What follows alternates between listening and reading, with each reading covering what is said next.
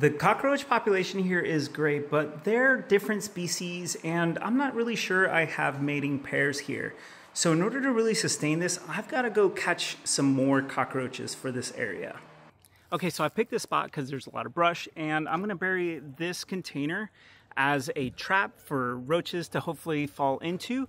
And I'm gonna have this banana opened and inside to attract them, and a little bit of this almond butter as well. So hopefully that's gonna be enough to catch some roaches here overnight, but we'll see.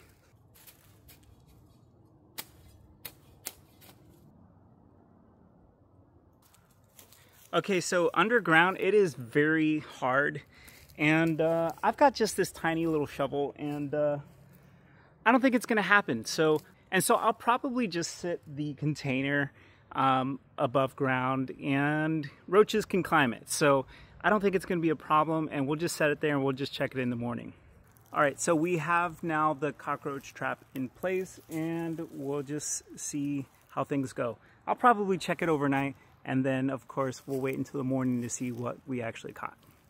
Okay, so it's been just a couple hours, 9 o'clock here, but yeah, there's not a whole lot. I did add some apples, but there's not really anything going in the trap, so we shall see how things turn up in the morning.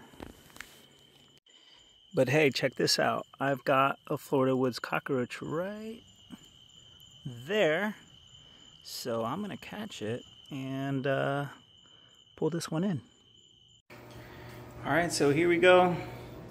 The Florida woods cockroach. These are just incredible species because they eat all of this stuff, all this dead leaf matter. They consume it and they turn it into delicious protein.